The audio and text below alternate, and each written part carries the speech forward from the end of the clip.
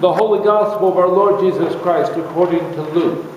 Glory to you, Lord Christ.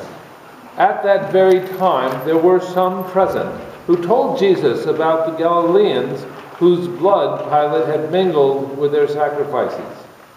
He asked them, "Do you think that because these Galileans suffered in this way, they were worse sinners than all other Galileans? No, I tell you.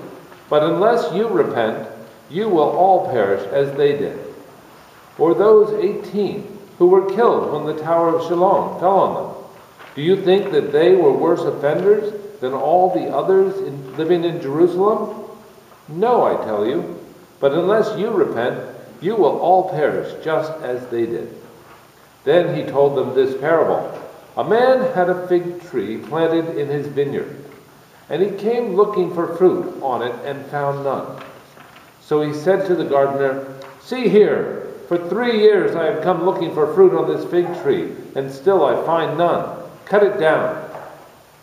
Why should it be wasting the soil?" He replied, "Sir, let it alone for 1 more year, until I dig it around it and put manure on it. If it bears fruit next year, well and good. But if not, you can cut it down."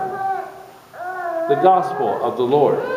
Praise to you, Lord Christ.